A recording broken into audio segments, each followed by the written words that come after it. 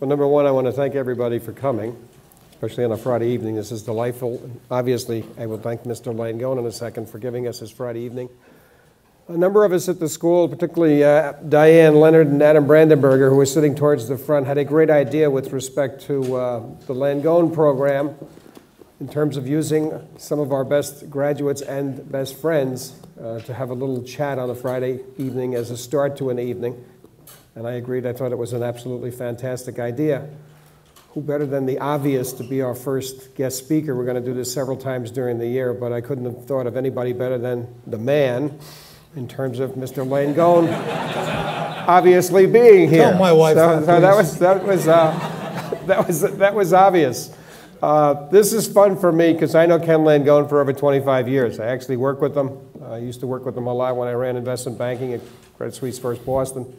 We share a number of friends in common, and we've been together for many, many years on different deals, etc. He's a venture capitalist. He's an investment banker. He obviously is a founder of Home Depot. He is a board member of a number of corporations, which we will discuss. He's got a long history with that. He's very much into politics. He obviously is a philanthropist, as you know, from the Langone program, and anybody walking past the hospital, his name's all over the front of it. If you go out to Bucknell, his wife's name is all over several buildings, as is he also. So Kenny is a true believer in giving back, which we'll come back to. I think the best accolade I can give him, and I read many articles about him this afternoon, is, quote, he is a great family man, and we can talk about that also. Ken, thank you for being here with us. Charlie, thanks for having me.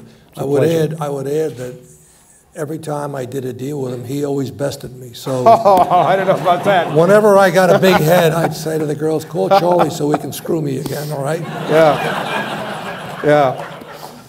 All right, let's have some fun. We'll be here for about an hour, and then we'll adjourn. I'll come to that at the end. We'll have a nice little session after this is over for a few minutes. Can I ask one question? Sure, of course. Generic question. How many of you people were here a couple of weeks ago when Stan Druckenmiller and Jeff Canada and I were here on generational theft? Okay, so we're going to talk about that. We'll talk a lot about that. We're going to talk about that. Don't worry. That's one of the items on the agenda. Never miss a chance to make a sale when you're a salesman. But let's. Okay? A lot of these people don't know you the way I do. Go ahead. So let's start a little bit towards the beginning to help them. Ken grew up on Long Island, which he is still a resident of. But if you see someone that looks like him driving in his new Jeep, he doesn't know I know that. I would get out of the way, since a 78-year-old driving a Jeep as a toy for the first time is a scary thought on the North Shore. Be that as it may, he grew up in a middle-class family. His father was a plumber, and somehow his father was smart enough to instill in him the great thought of education, and he wound up going to Bucknell and then to Wall Street. What motivated you? You could have been a plumber, had a great life, not moved up, et cetera, but somehow you saw the light way back and changed. My mother went to the 7th grade, my father went to the 8th grade. And I never remember a day as a young boy that they weren't talking about the importance of education every day. And of course, when we think about what's going on in America today, you have to understand that a family unit can be a real driver of what people become. And the other thing, very frankly, Charlie, was you just elevated me. You said we were a middle class. I think my mother and father were high class in terms of integrity and character and family. Economically, times were tough, very tough. And especially when my father was out of work, he was a union plumber. So if the job got completed, he didn't have a job. And mother worked in a school cafeteria. By the way, I just came upon, I was going through some of my parents' things this past week. They're dead 25 years, and I just came upon a letter from the woman who was responsible for all the cafeterias in the Roslyn Public Schools to my mother when my mother retired. And because I've always been proud of them, but when I read what they wrote about mother and what she did with these kids when they came through the food line, it sort of really gave me a special feeling. But very frankly, one of the things, I've been rich and I've been poor. Rich is better, I'm telling you right now. And so, this relates back to by the way, I'm impressed. This is Friday night. When I came here, we were only a night school, but we only had classes Monday through Thursday. We didn't have Friday night classes. Right. So I'm impressed that you're all that ambitious and that motivated to give up Friday nights as well. But I can remember one night, I had a little apartment. We lived in a little apartment in Flushing on Crocheron Avenue, and we had a one-bedroom apartment. My wife and I, we didn't have children at the time. And the business school, the graduate school, used to be down on Trinity Place. It was an old rickety building that you had to walk up 4 flights. No windows. Well, no, that was Nichols Hall. This is before Nichols Hall. At least Nichols Hall was air-conditioned and heated. In the wintertime, you froze, and in the summertime, you died of heat exertion. And they used to have the classes at the Bankers Club. They used to have the classes at the Lawyers Club, all over downtown, wherever they could get a room. And so anyway, this one night, it was colder than hell. And I used to take the Lexington, I used to come down, I worked at the Equitable Life in their investment department on 39th and Madison. I used to come down, and there was an automat, horn and hearted automat. None of you would remember what. This is the place where you go in and put a nickel or a dime, and you could get a cup of coffee for a dime. You can get a roll for 15 cents. And I used to get a roll and a cup of coffee and then go to my classes. And then take the Lex up to the Grand Central and get on the IRT out to Flushing and get off at the end of the line on Main Street and go upstairs, and it was not a free transfer. You had to take a bus. And this is when the subway was 15 cents and the bus was 15 cents. Yeah. And I got up out of the subway and I reach in my pocket. Now, Crocheron Avenue, where we lived, was about 4 miles from where I got off the subway, and it was a bus ride. I reached in my pocket and I had a dime. Didn't have 15 cents. And I thought and I thought and I thought, and I said, do I ask somebody for a nickel? And my pride just wouldn't let me do that. And I flipped up my collar. I had my briefcase with my bags, and I remember I didn't have a pair of gloves. And so every few minutes I would switch the bag and I would put the hand in the overcoat pocket. And then I'd switch it and I'd put the other hand in the overcoat pocket. And all the way for probably a 45-minute or a 50-minute walk, pardon me, my French, I said, God damn it, I ain't going to be poor forever. I'm going to be sure of that. You know, as I said, I've been rich and I've been poor. Rich is better. And when people say to me, well, you know, money isn't everything, I tell them, well, try poverty. It doesn't do very good either. So I was motivated to succeed. And there's nothing wrong with being rich. Nothing absolutely wrong at all with being rich. You know, I couldn't have given NYU the money I've given them for this school and for the medical center and Bucknell for the athletic center and my wife for the boys club in New York. And how this came up, I don't know, but somebody made a calculation that we've given away at least 10 times what we spent on ourselves in our lives. I couldn't have done that. My father would love to have had his name on a building or had his name on a medical center, but he could barely make ends meet. Mm-hmm. So I'm not apologetic. I'm proud of the fact that I won. And I hope I did it legitimately and ethically, and you ought to feel the same way. You're here at night because you want to succeed. You want to win, and it's okay to win. You know, having started out in the 99%, I'm glad I'm in the 1%.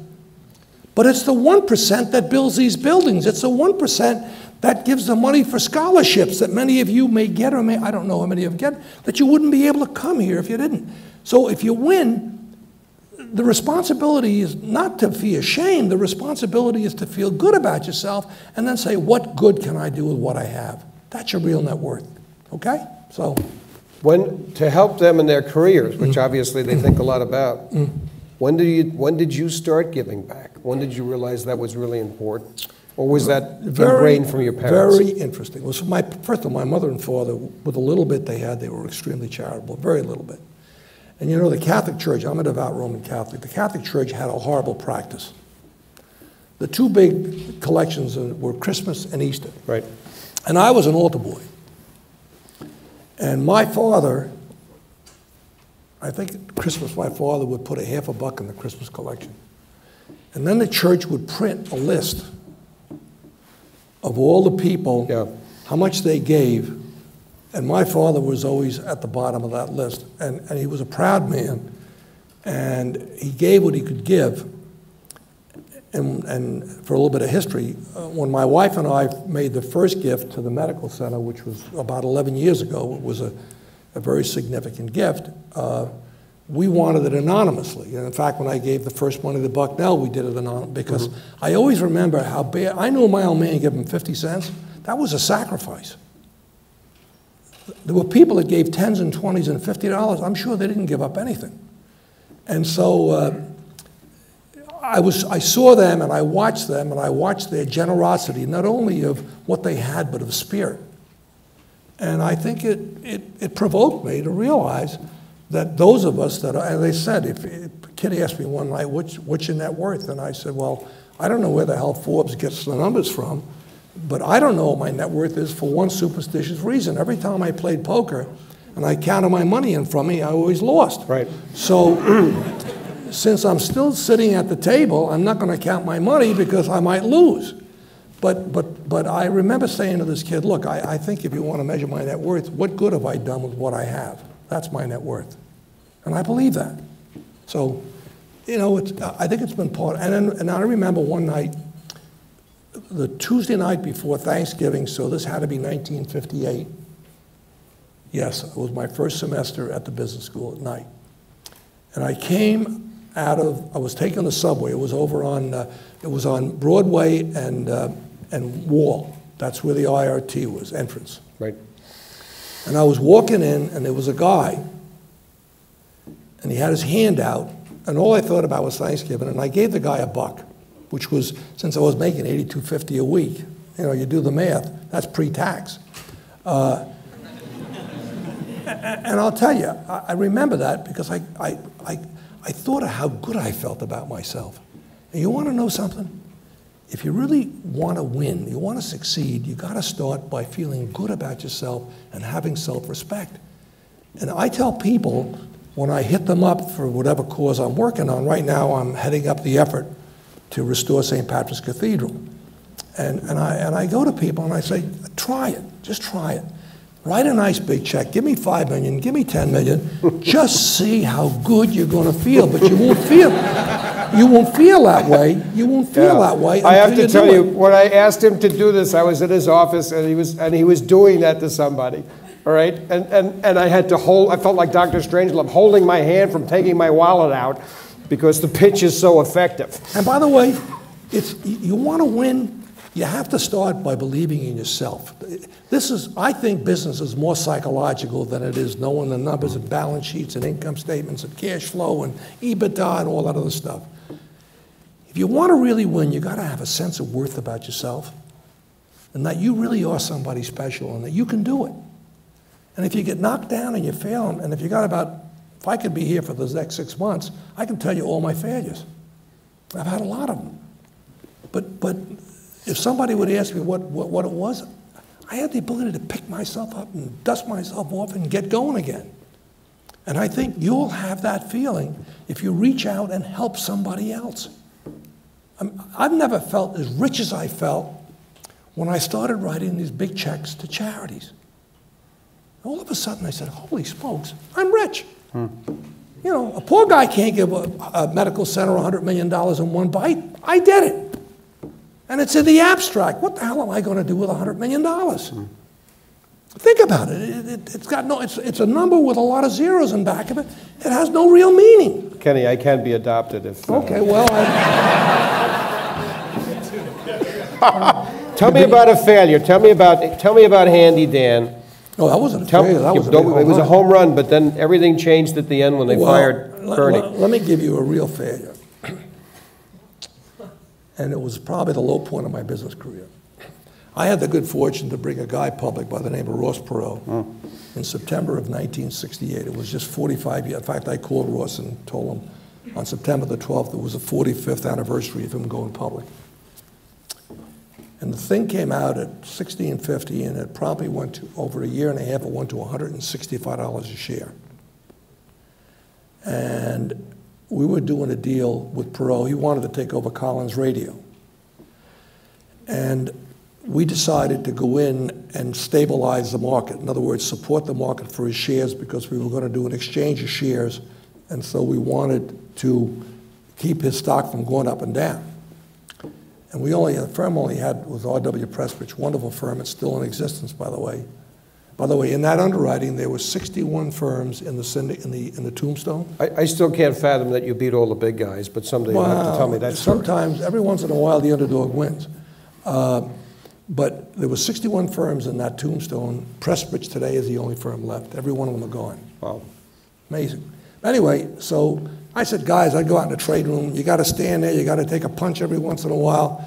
Well, we could take a lot of punches. What we couldn't do was writing checks. And we damn near went broke. And I'll tell you a story about a man I have enormous respect for. You may know of him, Alan Schwartz. He was the CEO. He was the last CEO at Bear Stearns when they put the lights out. And Alan Schwartz came to work for me. He pitched at Duke University, and he was going to be a professional baseball player. And he came to work for me, and so we had this horrible hit. We're out of capital, and I remember one day, I got a call from the Chase Bank. They were a primary bank. And the guy's name was Rudy Cusimano, a lovely man, and Bob Stapleton. They called me up and said they had to come see me. And they said, look, the buzz is all around Wall Street that you guys lost $15 million. That was a lot of money then. Yeah. And I said, well, that's impossible. He said, what do you mean? I said, well, because we only had $5 million. I said, we lost 5 and you lost 10. And I said, I'll make you one promise. If you leave us alone, we'll get you out of this hole. And we did. We dug ourselves out over 2.5 years. They got every nickel back. And that was a horrible period. And it was a hell of a psychological hit. But as I look back at it, this is one of those episodes, Charlie, where you get some spiritual and some intellectual growth. That was one time, but then I banked a guy. I banked a guy out in San Diego. He had a device to take your temperature electronically, and I went out and I raised $5 million for him in 1969, before we hit the wall. And so a month after I give him the money, he's got 19 guys, all $5 million. And I go out to San Diego to see him, and he takes me to downtown San Diego to show me a parking lot. And I said, what the hell you want to show me a parking lot for? He said, well, that's where the world headquarters of IVAC is going to be. And I thought, gee, it'd be nice if you had some sales first, and some profits. He blew all the money. He blew it all. And U.S. Trust was one of the investors, and they called me up and they said, if you don't go out and try and fix this thing, we'll never do business with you again. So the hell do I know? I start a proxy fight. And don't you know what? I win the proxy fight. So I take over as chairman and CEO in May of 1962. And I used to leave my office. I was then the president of Pressbridge. I used to leave my office. This is after the hit. We put the money in 69 and 72. He'd gone through it all. We had the proxy fight, and we won. I used to leave my office at 4 o'clock on a Thursday afternoon. I had 3 young boys. My oldest son was 12, and they were all in Little League, and they were all in soccer and lacrosse and all those activities. And I used to leave my office at 4 o'clock, and I'd go out to Kennedy Airport. I'd get on an American Airlines flight that would go from New York to Dulles. It would pick up a load of military people and fly nonstop Dulles to San Diego. I'd get off the plane at around 9 o'clock San Diego time, get a rental car, drive up to where the plant was on Sorrento Valley Road, work from around 9:30 until 1 o'clock in the morning, drive all the way back down. There were none of those great hotels and motels up by La Jolla. I used to drive all the way back down, get at the hotel around 2 o'clock in the morning. It was the Westgate Plaza Hotel. Get up at 5:30, drive back up to the plant, work until noon, drive back to the airport. This is Friday. Get on a PSA flight to LA and get on an American Airlines Flight 4 and be back in New York Friday night at midnight. And I did that for 90 consecutive Thursdays and Fridays. And I'm glad I did it. We turned it around, and Eli Lilly had a market cap of $2 billion in 1977, and Eli Lilly bought the company we took it over, was bankrupt. We got 2.5% of Eli Lilly for this company. And I, as a result, because of all the stock that I kept buying, it was a penny stock, I kept buying and buying and buying it. As a result, I am today, they tell me that I'm the largest individual stockholder in Eli Lilly. I'm not bragging, I'm just telling you, what can be. It is what it is. But stay on that. That's one of your philosophies. You're like Mr. Buffett. You never sell a stock. Bernard Baruch had a wonderful expression. Bernard Baruch, when people asked him how he got rich, he said, I always sold too soon. And my position was, I got rich because I never sold. My average holding period today, weighted average, if you take the dollars And the value, and you do that times the number of years, my average holding period is 34 years right now. Well, you did well with that orange company called Home Depot. Would you put $2 million into that? No, I raised $2 million. I put $100,000 into it, $100,000 as the biggest investor, and then I got founder shares because Bernie and Arthur and I were the founders. I was never an employee. Bernie and Arthur were employees. I stayed in New York. They wanted to go to Atlanta from LA, and it worked out pretty good. I would say so.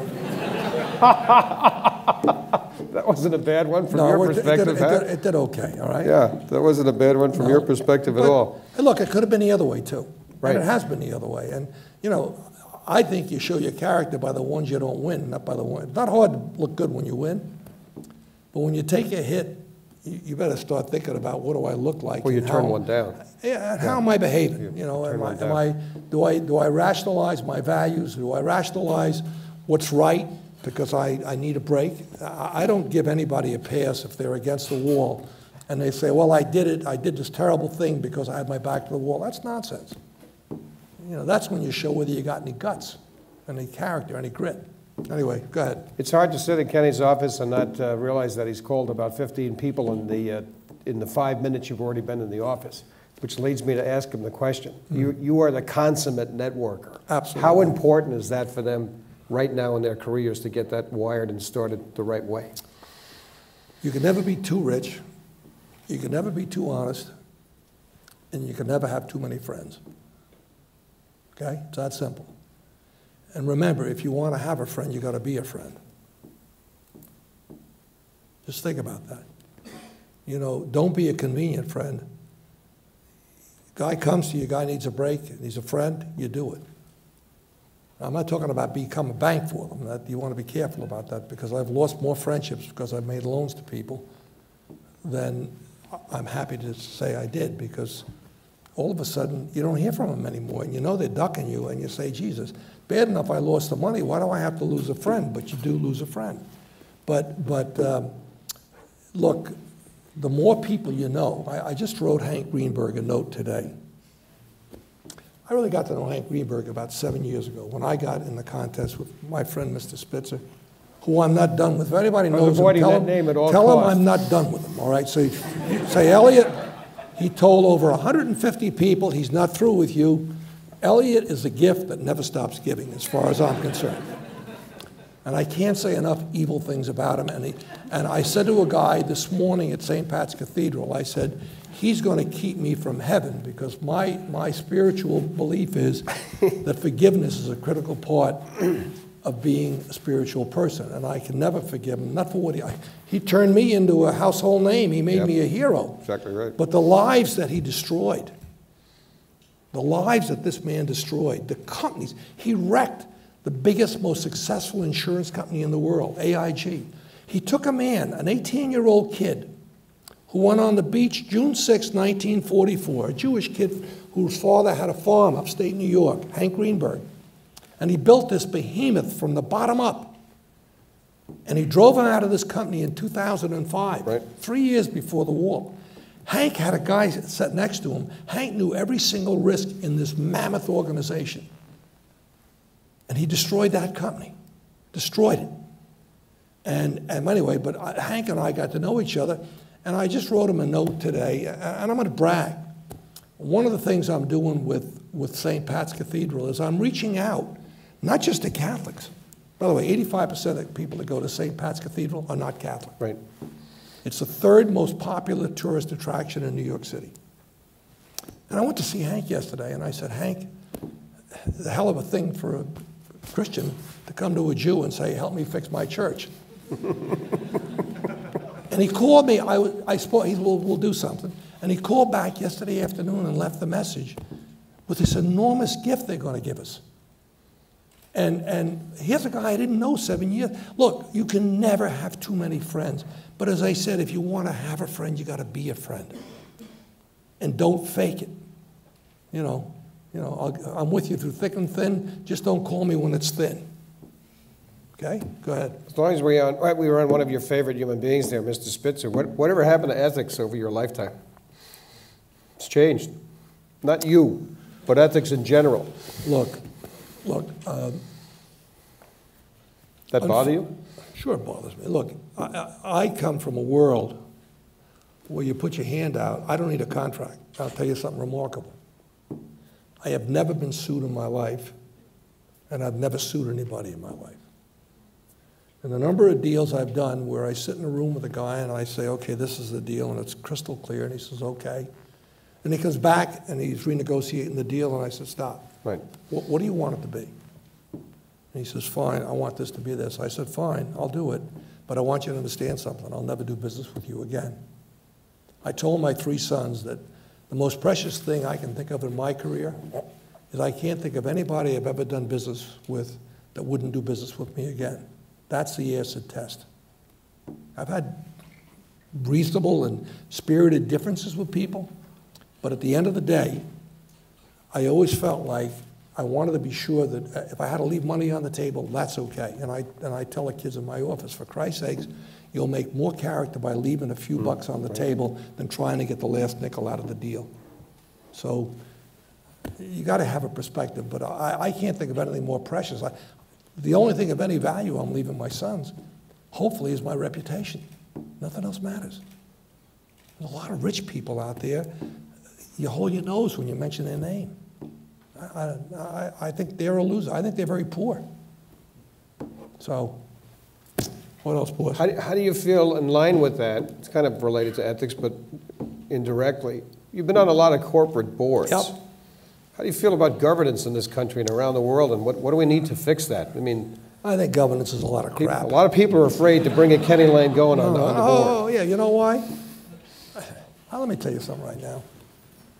This governance shtick has gone too far.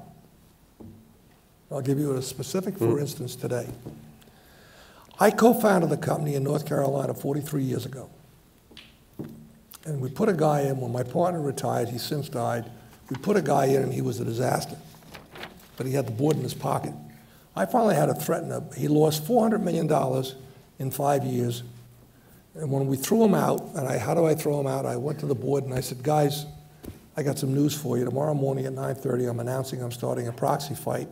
Because every board meeting I'd go to, I'd raise my hand and I said, this guy should be fired. He's doing a lousy job. And of course, I was a lone voice. And I got tired of being alone. I got very lonely, and I really began to get bothered. So I went in and I said, what can I do? And my other partner here in New York said, Michael Solomon, you may know him, he used to be at Lazard. Sure. He said, well, you can start a proxy fight. I said, what the hell am I going to, I'm 73, 74, what the hell?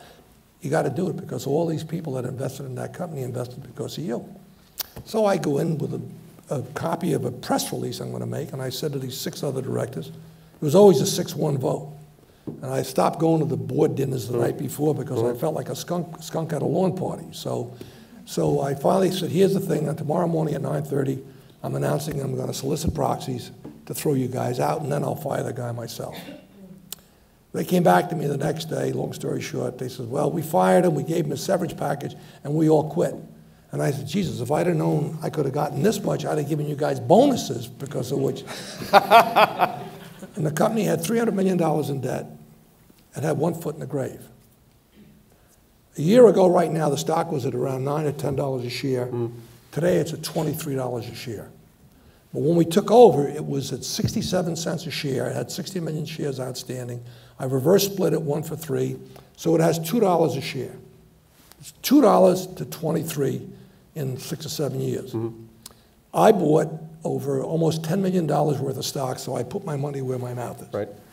And I'm glad I did because my average cost is about 9.5. Anyway, I got notified yesterday that ISS is recommending a vote against me to be continued as a director because we can only guess. We have now started to buy the stock back for the company. And my firm charges 2 cents a share to buy the stock back, which is as competitive as you can be. Right. And because the fiscal year ended June 30th, because the commissions were more than $10,000 in total, I'm no longer an unaffiliated person. Sure. And how much more it was than $10,000? It was $893 more than $10,000. Now, I'm thrilled. I love a fight. Boy, do I love a fight. And I'm acting, and by the way, You only win when you think you're losing and you work like hell to win. I'm calling every single stockholder I know and saying, okay, you know where we were, you know where we are. Are you happy? And I just, 2 calls tonight, and I'm going to go out and I'm going to get the votes. And what about governance? Let me tell you about governance. We're on our way to being the best governed corporate environment and worst managed.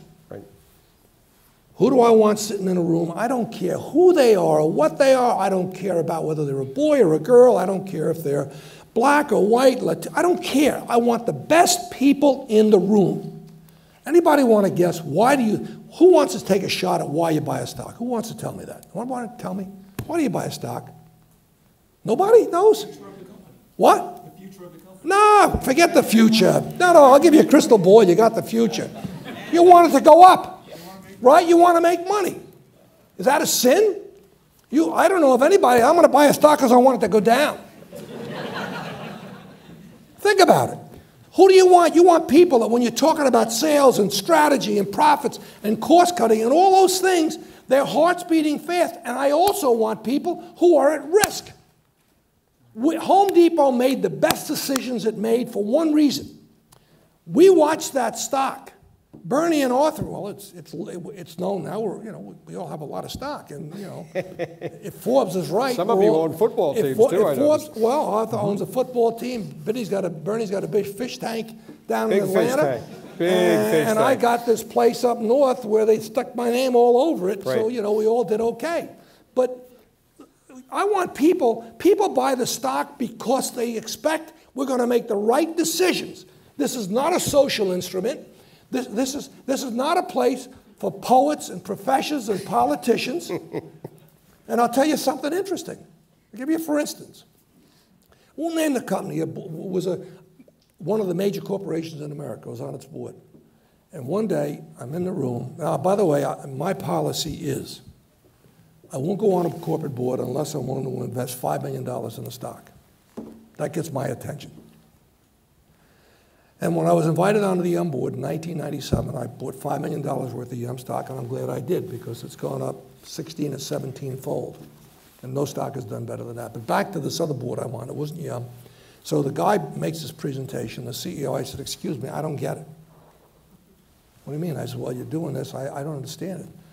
Well, I'll go over it again. He goes over it again. I said, I still don't get it. Now, he's ducking me. I know he's ducking me. And finally, after 2 or 3 times, he breaks down.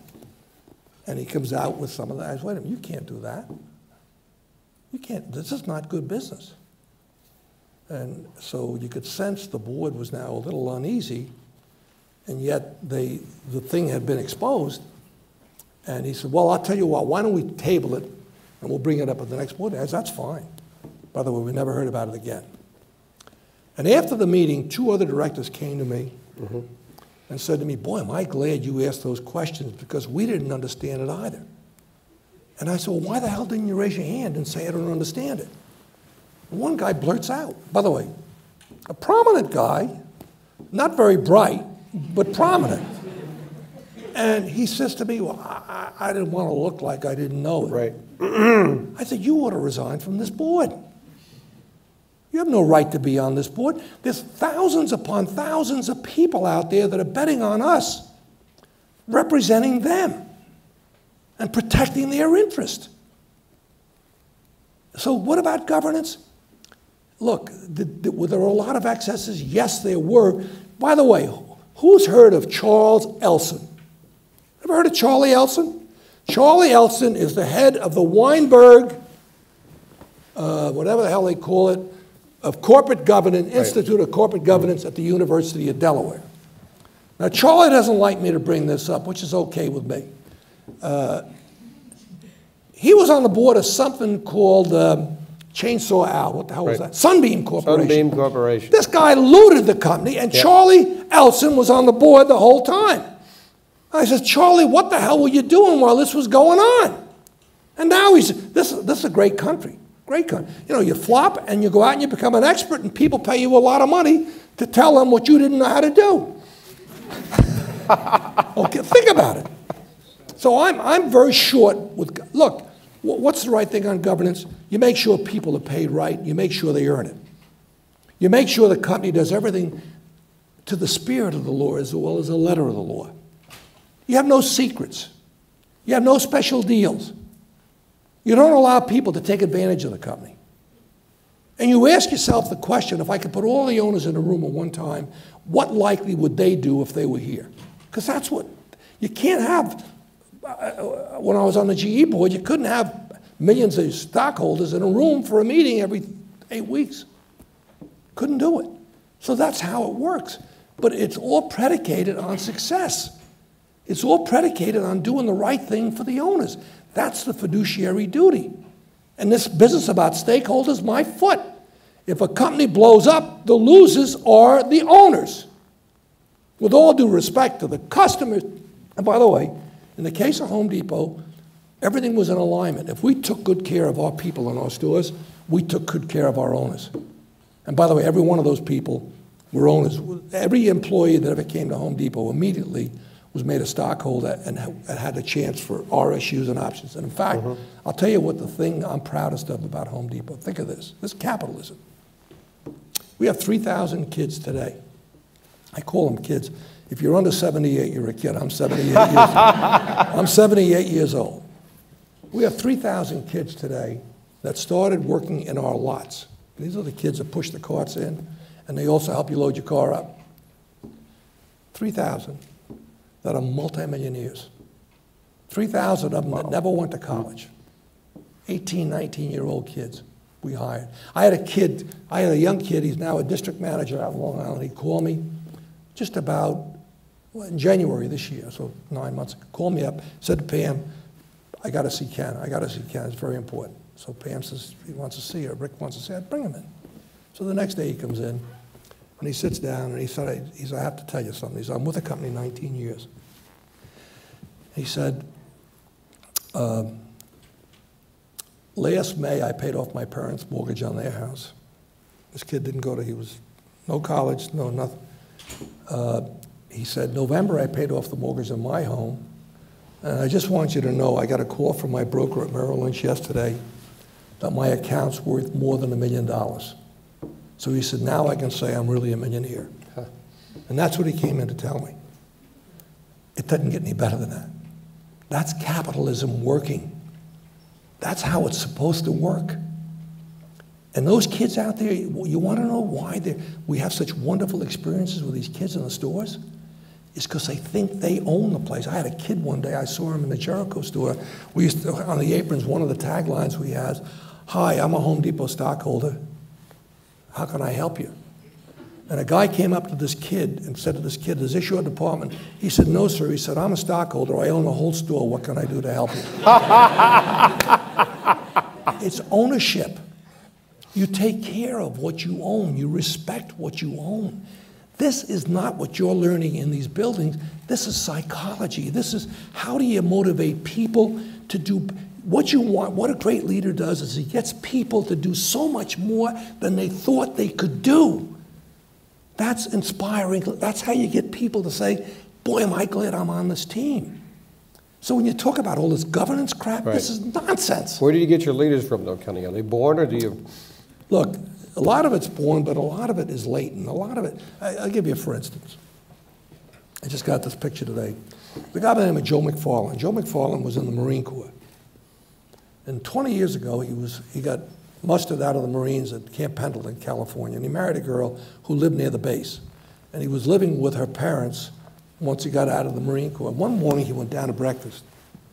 And next to the box of Kicks or Wheaties, whatever the hell he was having for breakfast, was the mother-in-law. I guess she was getting a little testy about having him around the house. She had cut out an ad that we had run looking for people to go to work in this new store we opened in Colmer. No, Colmer's up north. Costa, or whatever the hell it was. Anyway, so she said, Joe, she said, why don't you go? Ready? He started out as an $11.25 associate. He's today the president. He's the president of the Western Division, 700 stores. And he did a wonderful thing for, I could get a little teary, but he brought his whole team to New York about 2 months ago to have lunch with me. Now, when you got that kind of spirit in a company, it goes beyond the balance sheet, and it goes beyond the income statement, and it goes beyond the EBITDA. It's all about driving your people to do so much more than they thought they could do on their own. And there's not enough of that. And this crap, pardon me, you can quote me, this governance nonsense is nonsense. It's nonsense. These people that sit on these boards that don't know a stock, don't know a hammer from a saw, what do? When you're talking about the environment and you're talking about governance and you're talking about social issues, they're alert and they're awake and they're diving in. But when you start talking about cost and market share and profits and growth, they glaze over. Guess what? Only successful companies can be socially conscious, can give back to the communities. Kmart can't do what we did. By the way, Kmart put through $2 billion to be in the home center business called Build a Square. I remember that. We kicked their ass from one end of Manhattan to the other end. We loved it. It's a technical finance term. No, but guess what? You can't do good if you don't have the wherewithal to do good. I'll tell you, I don't mean to get off on Home Depot, but I am going to get off. I'll tell you a night I'm embarrassed of, and at the same time I was proud of. Not for me, I was embarrassed for what I didn't do, but I was so proud of what somebody else did. When I was on the GE board, when I'm on any board, I only buy their products, even if it's inferior. So I'm on the GE board, what do? I only watch NBC, because GE owned NBC. That's all. I come in the house, anybody's got some other station on, I turn it Channel 4, and then I say, you can watch all you want on Channel 4. You know, if it brings you to the dance, right? So anyway, one night, I don't know what the hell I'm doing. I get to the apartment, and on Channel 7, there was a reporter by the name of Arnold Diaz. Oh, sure. And he had a feature called Wall of Shame. And what he did on there, he had a piece about a bunch of shysters, this man with 8 children. The oldest kid was about 13. He lived out in Long Island. His house burned down, and this insurance adjuster, whatever the hell he was, came and said, if you give me the money for the insurance, I'll rebuild your house. And Arnold Diaz has this man with his wife and his children. They're living in a 48, this is November. This is just before Thanksgiving. They're living in a 48-foot trailer with no lights and no water and no heat. And this man said that the guy took the money and he put a few 2x4s up and came back and said, I've run out of money, that's all I can do. So Arnold Diaz was featuring this company that ripped them off. Beware of these guys. Believe me, I'm devoted to Channel 4. I'm watching. Now, this to me, pardon me, I am spiritual. This is an act of God. About 3.5 or 4 months later, I'm watching, what am I watching? Channel 7 again. And now, here is this man with Arnold Diaz in front of this house. And in the background, I see something, and I can't believe, I see all these people with orange aprons on. And they're scurrying around. I went to sleep the night of that story, and I'm ashamed of myself. But one kid that worked for us out in Long Island, the next day went to the store manager and said, we got carpenters and plumbers and electricians and spacklers, and if I can put together the team to volunteer their services, will you help us with the materials to rebuild this house? And this man is there with his family, big man. And Diaz said, well, what do you think? And he said, you know, he said, I've always believed in God, but I didn't know he wore an orange apron. That's great. Okay? So I was proud, but this is what business is capable of. Business is not bad, business is good. People are bad. The people at Enron were bad. Right. Enron was a company. Unfortunately, it was run by bad people. But this nonsense Stan Druckenmiller was on, and this is like, he's like my fourth son. I love him I take a bullet for him. That's how much I love him. And he's very successful, by the way. And he gave, by the way, and this had nothing, he and his wife gave the medical center $150 million to start the Druckenmiller Neuroscience Institute. And he was a poor kid in Pittsburgh, and I know, wonderful guy. Anyway, he's having a debate one afternoon on television with Phil Angelides, the genius that runs CalPERS. Right. He used to, he doesn't do it anymore. So he's going on back and forth about corporate governance and this and that and the other. And finally Stanley says, "Excuse me, sir," he said, "can you tell me what your rate of return of your funds were in the last 10 years? Well, I'm not sure. And Stanley said, "Well, I can tell you what it was. It was 1.5% a year." Why are all these state funds in trouble? Think about it. Right. They're all going broke. Why? They made promises and the rates of return are nowhere near what they need to be for solvency. And why? Oh, because they're using these investments as instruments of social change or social responsibility. If Spitzer had won as controller of the city of New York, he would have been an activist for every single stock in that portfolio. A headline a day, Honeywell, General Electric, Home Depot. Why, he would have had a field day with me like you wouldn't believe. That's why he wanted the job. That's why he wanted the job. For headlines. That's the real reason he wanted the job. Anyway, go ahead, Charlie. Yeah. We have a few minutes left, so I'll have to control him on this one because I know that I have Mount Vesuvius next to me on this topic, having watched him 2 weeks ago. Ken doesn't cash his Social Security checks. He gives them away to charities. Why do you do that, Ken?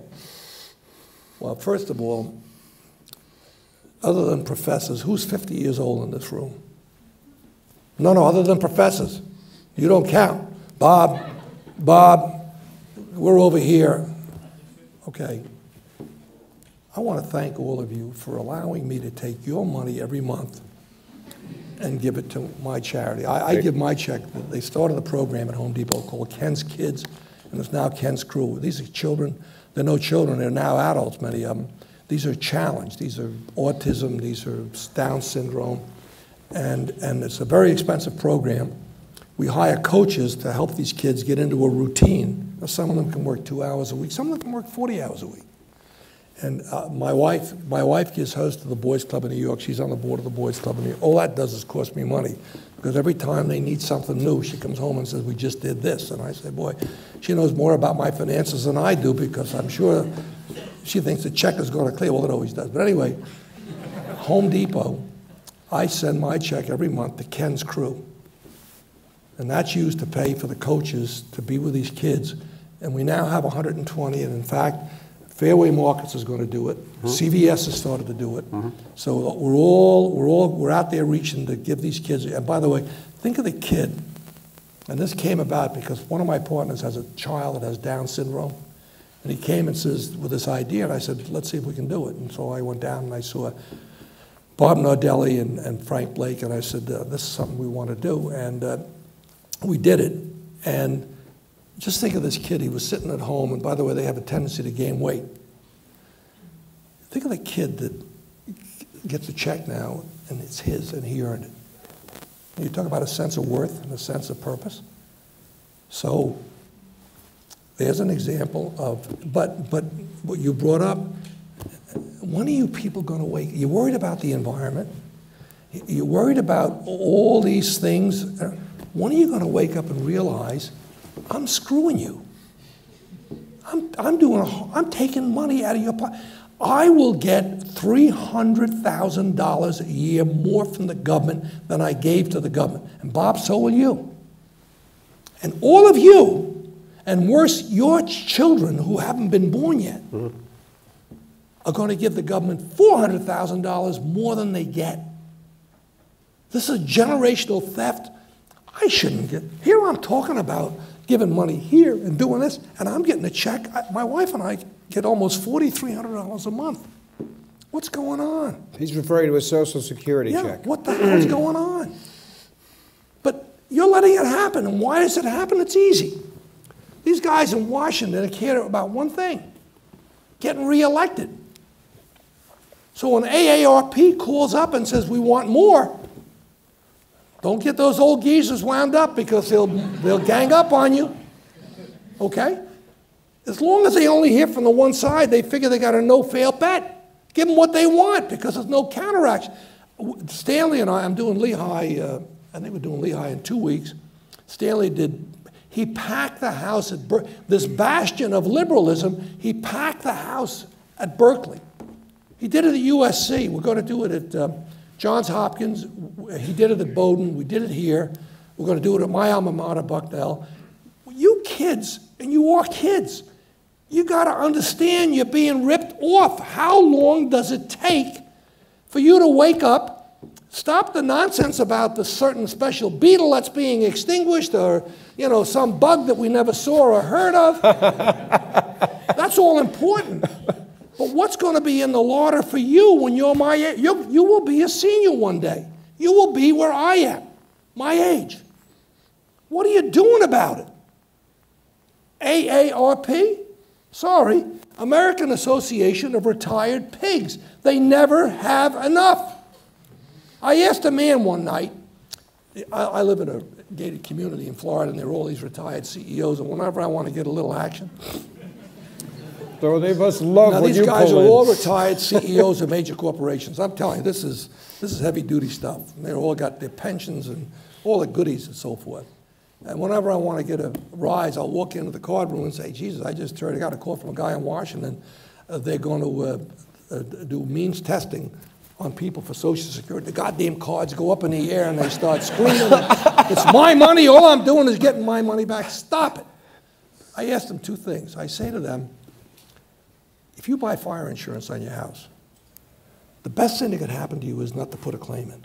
Best thing. Right. You've handed the risk off, and thank God you didn't need it. Now, at the end of the year, if you didn't have a fire, do you get the premium back? I don't think so. Why not consider a Social Security unemployment insurance just that? If you don't win like I won, you get it. Right. If you win like I won, you don't get it. And the other thing I ask him is, a lot of these old guys, and this is a showstopper, I say, hey, listen, you and your grandson are on an island. You're marooned. You got a little bag of food. You got one meal left. Do you eat it? Do you give it to your grandchild? Oh, I give it to my grandchild. That's very interesting because you're stealing from your grandchildren right now, and you think nothing of it. You're putting them in a hole. Please, please, please, you got to get involved.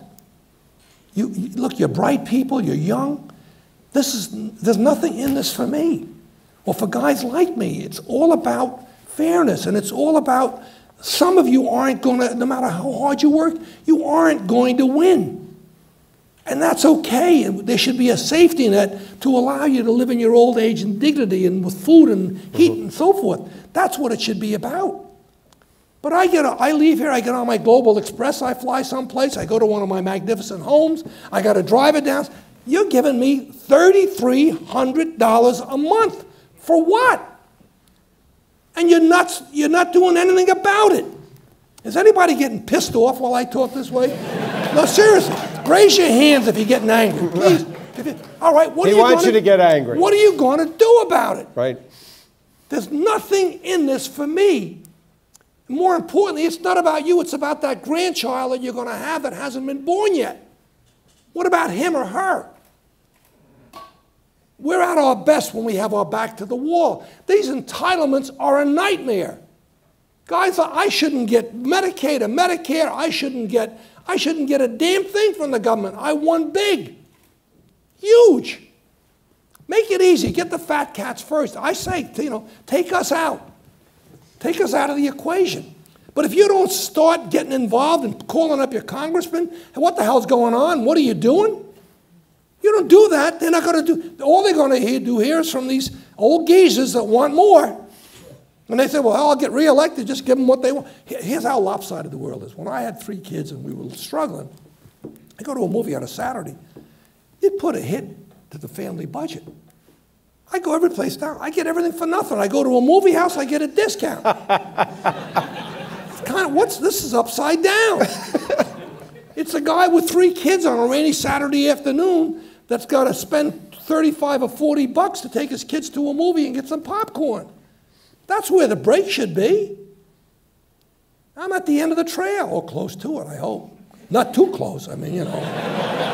Not yet. Go ahead. Not yet. The Anyway, last question. please, you got to get involved. We'll put up a link of that meeting that was here for 90 minutes 2 weeks ago, which is spectacular. I watched it last weekend, and it should be mandatory for all of you. It's Druckenmiller. It's a guy named Joffrey Church who's spectacular, and it's Ken. Jeff Campbell. Jeff Campbell, yes, with a moderator, and it is spectacular in terms of understanding in more mathematical detail exactly what he's talking about. You're going to lose $800,000 over your life if you don't do something, basically, is what's going to happen, period, full stop, because of the numbers. This is horrible. So he's on a campaign for You this wanna- now. you wanna let Last him question, ask a couple? Go ahead. last question.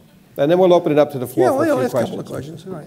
I got no place to go till Monday morning, so you know what. To compliment Mr. Langone, and he's already told you that he actually turned 78 during this session 2 weeks ago on the stage, which I was greatly impressed Right. with.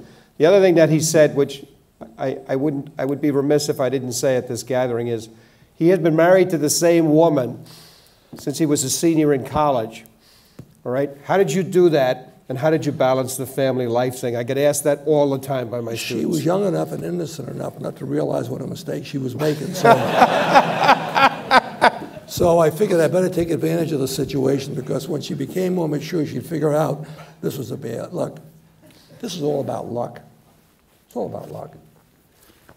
Your 2 kids, your hormones are flying around, you're in love, you want to get married. We didn't live together then. You had to get married, you know, and not had to, but you did get married.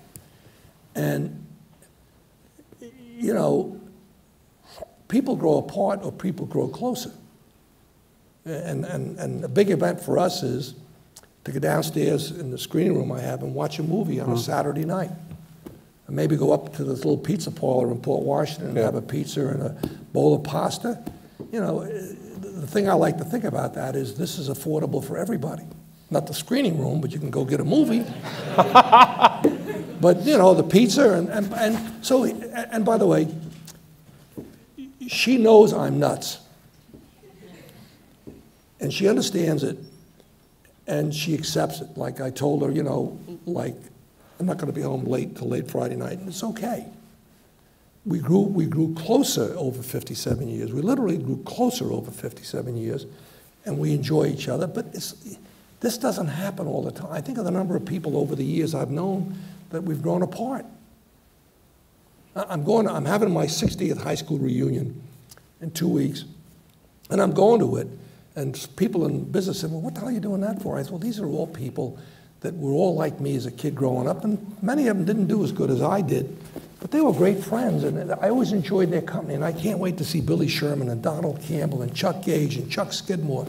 I mean, you know, there's nothing wrong with just being who you are, and my marriage was truly a tribute to her patience and understanding and forgiveness. I mean, I'm almost like I'm describing Mary, the mother of Jesus, but she comes close. But it worked, and you know, we're still nuts about each other. We still love each other very much, and we have fun together. Oh, that's fantastic. Okay? Good for you. Hear, hear. Okay? Ladies and gentlemen, I give...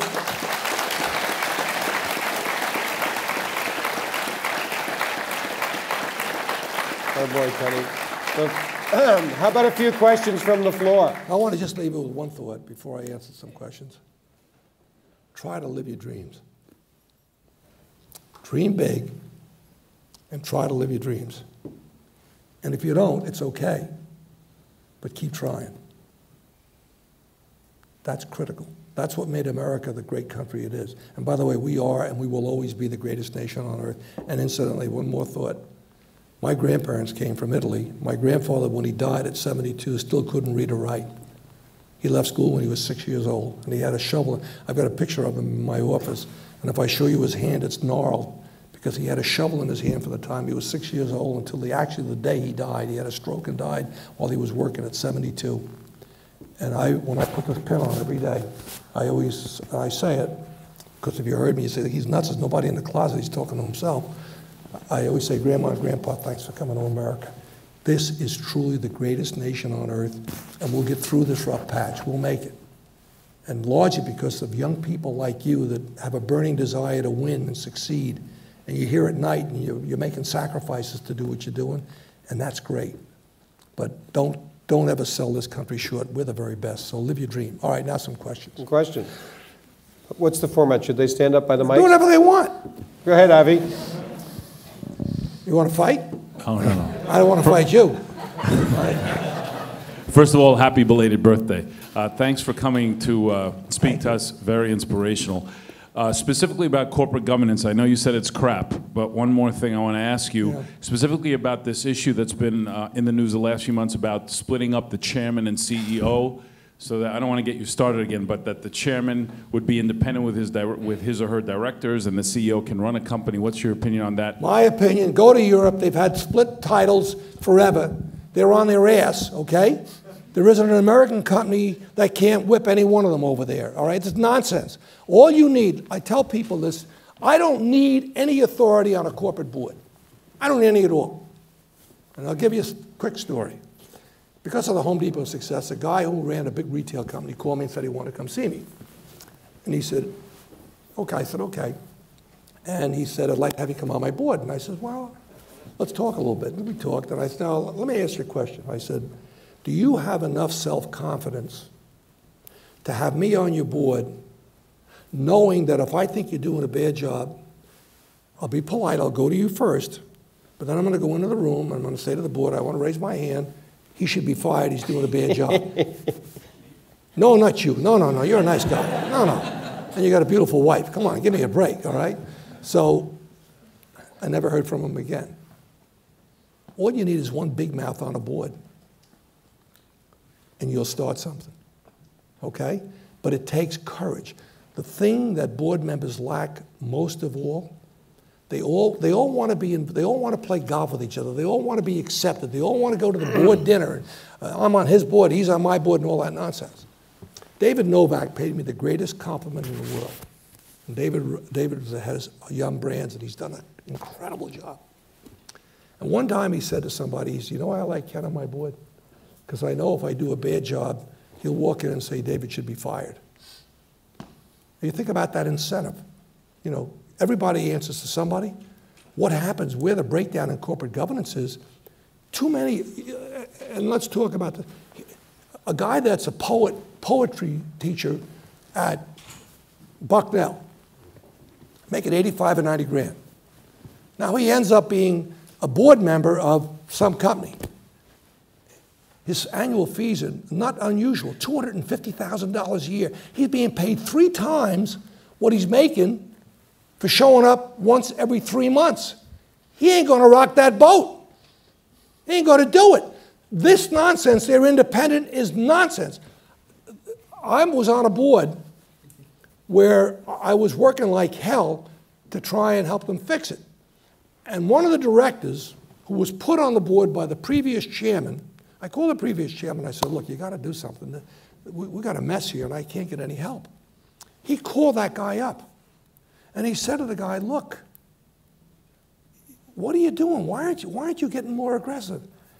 And he said, sir, he said, I'll call the guy, my partner was named Pete, but it wasn't Pete. He says, Pete, I need the money. And that was only a $70,000 a year fee. You're paying corporate board members $280, $300. Go look at what they're being paid. They're not independent anymore. They can't be. And they can tell you they aren't. Don't kid yourself. They ain't going to kill the goose that lays the golden egg. So if I'm skeptical or cynical, I am. Yes, sir. Let's just say you're opinionated is the better way to say it. How's that? Well, look, I'm trying to come out of my shell. It isn't easy, but I'm working like hell. I'm seeing it shrink twice a week, but it's not helping. For you, I can see that. Yes, sir. Yeah, thank you very much for coming. And I'm happy to be here. Yeah. This has a special place in my life because, by the way, this program being #1 in the, I'm a very competitive dog, and I have to win. You know, winning for me is what air and water is to a lot of other people. So by what these professors, Bob and you and your team have done here, and all of you as students, you have no idea the joy I get from being able to say that, and the reason I did it was I was afraid they were going to end the night program like they did at the law school. And George Daly was then the dean, and he came and saw me. I said, George, I'm really worried. He said, well, would you give us some money? And I said, well, tell me what it'll get me. He said, well, we'll guarantee you we'll keep the program going. Now, by the way, all the business schools are starting part-time programs, and just keep it up. Being number one, where I came from, get second place, get you nothing, okay? Yes, sir. Yeah, thanks again. And yeah, I appreciated your soliloquy about your wife, because my wife actually was the reason that I'm doing the program right now. So I was wondering about your thoughts about public service, because right now the debt ceiling debate is getting really ugly, and I guess at risk of stirring Vesuvius again. How do you feel about the debt ceiling debate, and do you think it's appropriate, or like when do you feel it's appropriate for business people to go into Well, let me public tell you service? what I think the Republican Party ought to do. And I conveyed this to two very high-ranking people in Congress this week. There's a Vitter Amendment. I think we ought to say that all the congressmen and their staffs have to be subjected to the same requirements of Obamacare, and we're going to give you a continuing resolution without equivocation, and we're going to increase the debt limit, and the president said he's going to sit and negotiate with us. All we want is at the end of every negotiation session, we want a summary to the media of what was talked about, who wants what, and let them, so the world knows that no more of these closet deals. So let me tell you about public service. We don't bring the best people in America to public service. And for good reason. For lack of a better word, it's a cesspool. Think of the approval rating of people, what's it, 11% in Congress? Doesn't that tell you something? I would have no trouble going into public service, except I don't want to have to lie. I can't get in front of two totally disparate groups of people and tell one thing and one the other thing to get their votes, and that's what happens. That's what goes on. We are the problem. We all want what we want from our government. And sometimes what each of us want conflicts with what the other person wants. I think it's tragic. I think it's tragic that we're not attracting the best and the brightest to public service. Yeah. I think we're going to pay a terrible price for it. But on the other hand, who would want to run, and pardon me, I mean no offense, who would want to run against an Elliot Spitzer or what the hell was Weiner's name, first name? The guy that got caught taking dirty pictures of himself. What the hell was his name? Weiner. Huh? Weiner. Anthony Weiner. And at one point, these guys were leading in their races. What's going on? And where's our sense of self-respect? Where's our sense of example for our children? Look at this horrible thing that happened up on the West Side Highway last week, where they literally commandeered one of the major highways in New York. And now the cops and prosecutors are fighting about whether they should bring charges against them. And you got the video showing how they smashed the windows. Look, we're going to pay a terrible price. But back to your question, I don't know of anybody I know who would want to go into public service because, first of all, in too many instances, it's all about what they can get out of it. It's all about getting reelected. I mean, and let me go against myself. We had this horrible hit last year at the medical center, over $1 billion in damage. I think Chuck Schumer's politics are horrible. But I just ran a fundraiser for him, and we raised $300 grand. Why? Because in our hour of need, Chuck Schumer pulled every single lever in government that he could to help us get back on our feet. That's public service at its best. At its best. So I have to be real and honest and say, Chuck, and I told him to his face, I said, you know, Senator, no, let's not, in fact, when I introduced him at the fundraiser, I said, yeah, you can take a picture and you can tell people it was no prop. I'm standing next to him. Standing next to Kenneth Langone. I think his politics suck, but he's a great human being. And by the way, when he sent me a note back with 2 glasses from the Senate, what the hell am I going to do with 2 glasses from the Senate? He said, and to quote somebody else, your politics suck, but you're a nice guy. And his note to me, look, we got to figure a way out to bring the best back. All of us, all of us. The greatest thing the thing I'm proudest of is I served my nation twice in the military. One time I did it voluntarily. The second time when they built a wall around Berlin, right in the middle of beginning of my career, I was called back, sent to Fort Bragg, because Khrushchev had built a wall around Berlin and we were getting ready to go to war. But I got to tell you, one of the biggest mistakes we made as a nation was doing away with the draft. I'm sorry. There ought to be some requirement of public service on the part of each and every American, each and every citizen. Whether you go into the public health service, whether you go into the national forest, whatever it is, there ought to be a requirement that every, you know, you look at Israel. Right. Israel survives.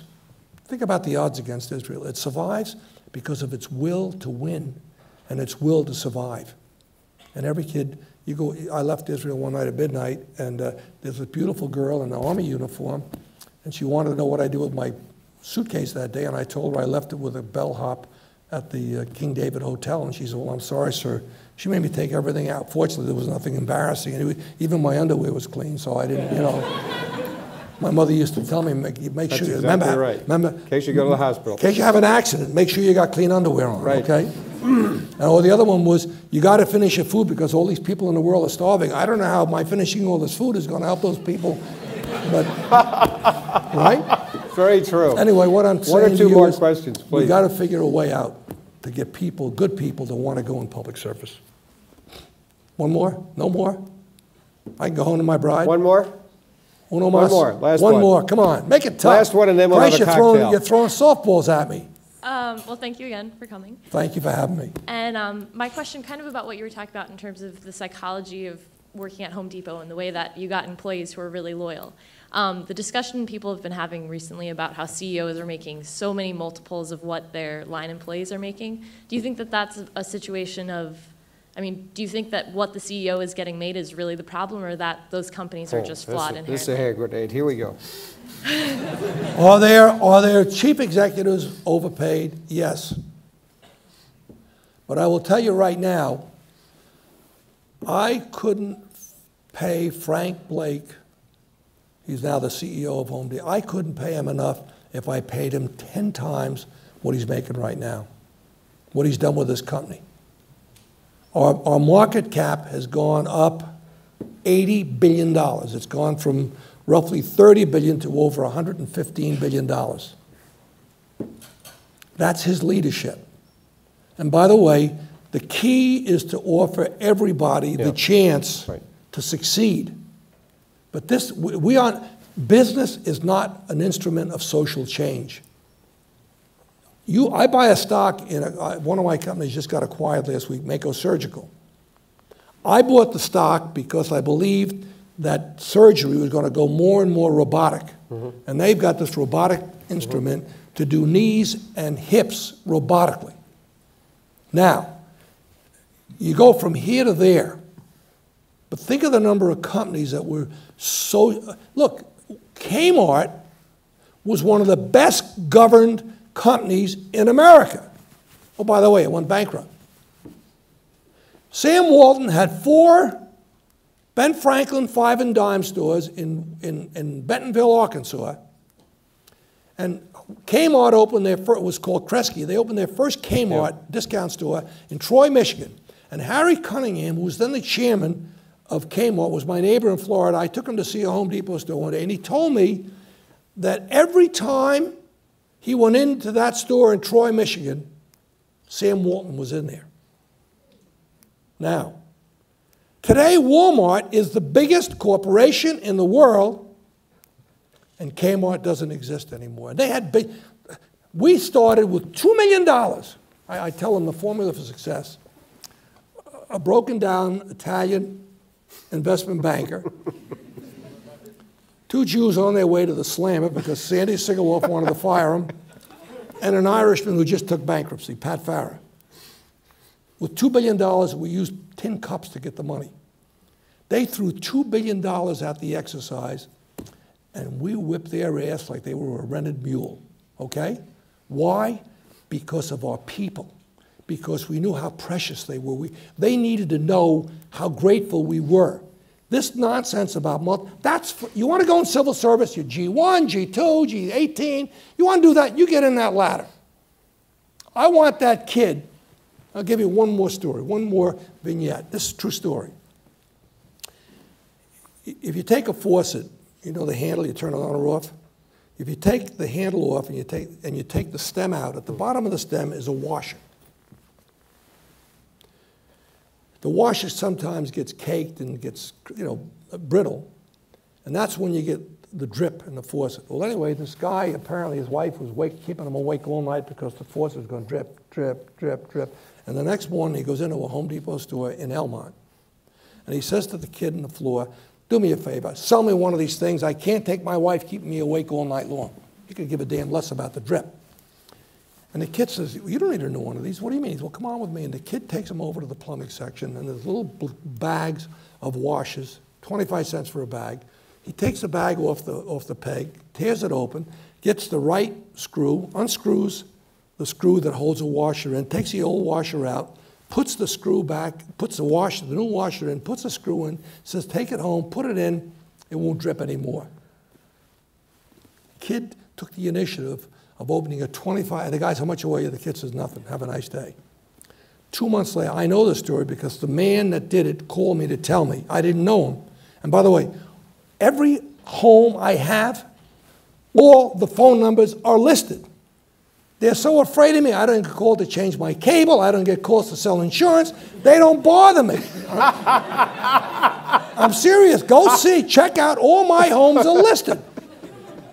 So this guy calls me up to tell me that he wanted me to know that 2 months later, his wife said, we need a new kitchen.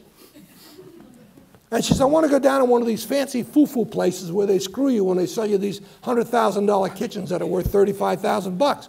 He said, oh no. He said, I'm going to my friend at Home Depot. And he goes to the store, and he goes to the kid, and the kid said, well, I don't work in the kitchen and bath, but I'll take you to somebody. $72,000 kitchen for a 2-cent washer. Now, let me tell you something right now. That kid's on a fast track to go someplace because of his initiative.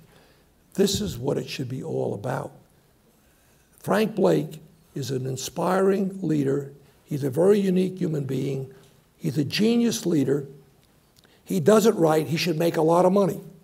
I hope one day one of those kids that we're hiring to push carts back is Frank Blake, like I told you, Joe McFarland running 700 stores.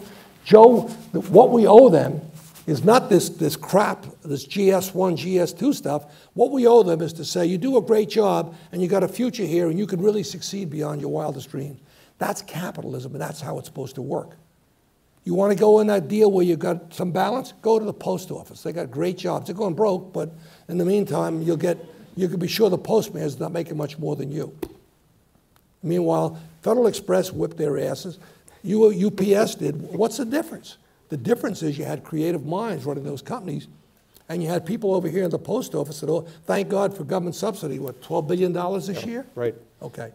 Thanks for having me. Please, please do me a favor. Get involved in your future, not mine. Get involved in addressing the unfairness and the terrible theft, generational theft that's going on. It's coming out of your pocket.